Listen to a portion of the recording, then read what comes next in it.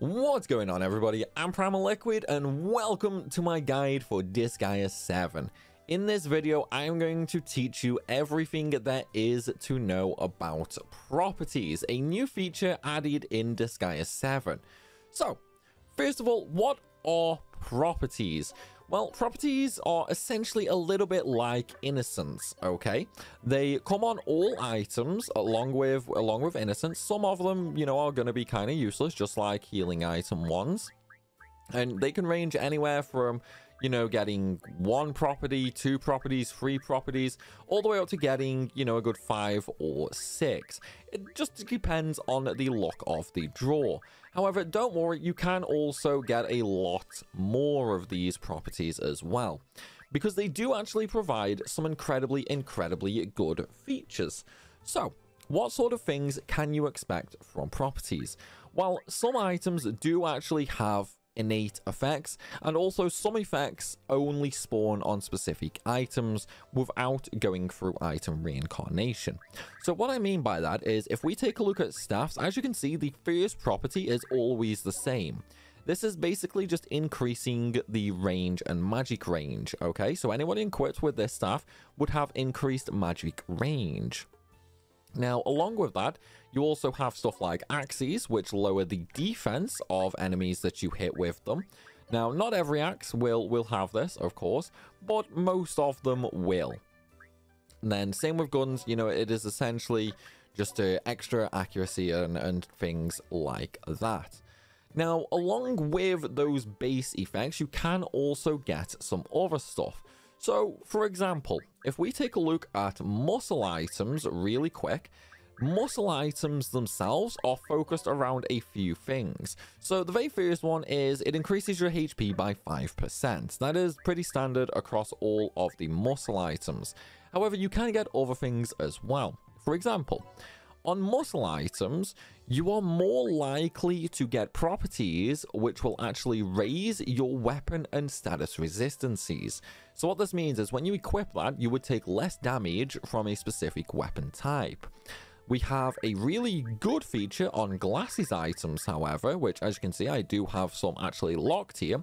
And that is, glasses items can start with the ability to give you extra class EXP. So this right here is an extra 5% class efficiency EXP, and then this one is an extra 15%. There is also an extra 10%, which is just the plus version. However, I don't know if there is a legendary version of this property, which is even higher. The legendary effects are these ones right here, which are essentially golden. I believe these ones are the highest tier skill you can get. However, I've not come across any for class experience. Another base effect for glasses that you can come across is a way to increase your attack range. So that one right there is an extra 1 attack range. This again is pretty bog standard for glasses. And then we have orbs, which increase your mana gain and your elemental resistance. So if you're farming mana or you want to improve, your fire resistance or your water resistance, orbs are a really good way to go about that. We also have movement items like the Veneer Thruster and that. These ones are actually really good because these provide extra skill experience as well. Then we have belts, which give extra HL and damage percentage. So if you want to farm HL, chances are you're going to be running 3 belts equipped on a character. And then when it comes to emblems, so, Trapezidons, Arcadias, Exodius, and so on and so forth, these will actually have an innate EXP boost effect. So, well, what I mean by that is, let me just try and find it. Okay, so, right here, no, that's not the one. Testament. Okay, so this Testament right here gives me an extra 25% experience, okay? Now, the extra experience I have actually only found on the emblem items themselves. However, I believe via reincarnation, you probably could spread these to other items as well.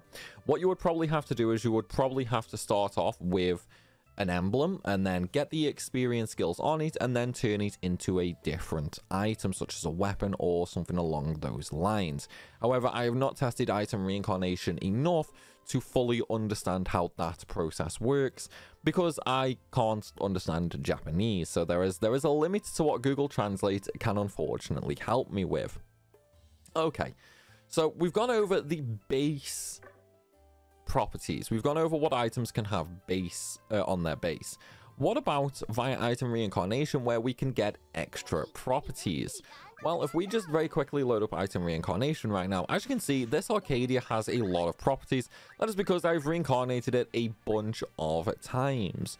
So right here, we have extra ability by 3%. So this just gives me 3% extra stats across the board.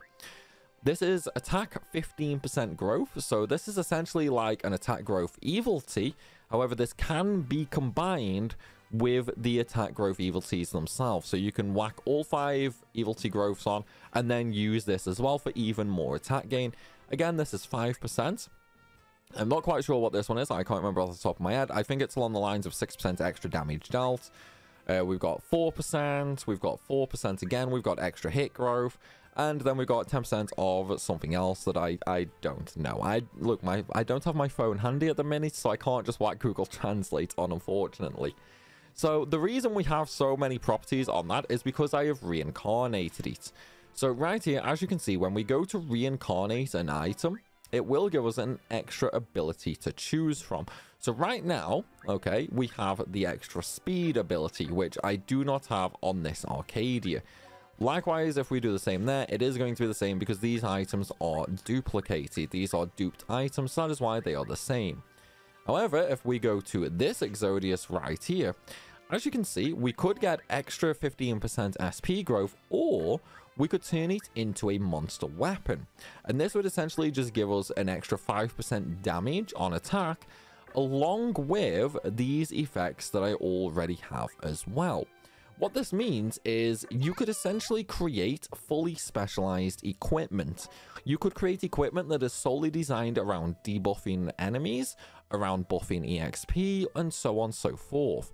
One of the things I will note, however, is when it comes to innocence from previous Disgaea titles, so things like Broker for increasing HL gain, Statistician for increasing EXP, Aeronaut for increasing wind resistance, and so on and so forth, they are no longer in the game. You can no longer get them as an innocent. Innocents now are exclusively the stat innocent. So this is going to be, you know, HP, SP, attack, defense, intelligence, resistance, hit, and speed. Those are the only innocents you can get now. Instead, the ones that increase your weapon resistance, your status resistance, your elemental resistance, and of course, you know, the HL buff, the EXP buff, class proficiency, skill, weapon, and so on and so forth, they are now relegated to properties instead. So if you want to create a perfect character that has, you know, all of your defenses maxed out, you know, you've got resistance to every weapon type, you are fully resistant to all elements, and so on and so forth, you are going to have to do it via properties. Again, though, I don't know how difficult that will actually be, as I don't speak Japanese, I'm afraid. If somebody who is fluent in Japanese could drop a comment down below and just give me a little more detail on that, that would be truly, truly fantastic. For now, however, I think that does pretty much cover everything there is to know about properties. However, if you think I've missed something in this video, drop a comment down below and just ask a question, and I'll be sure to answer you as soon as I can. As always, though, everybody, I do hope you've enjoyed the video, and I hope it has helped. If it has, then please be sure to smash that like button, as it really helps out the channel. And of course, if you are new here, make sure you hit that subscribe button as well. I'm going to be making a ton more videos for the Japanese version of Disgaea 7, and of course, I will also be remaking them for the English version as well when that releases, just to cover any changes that happen via updates.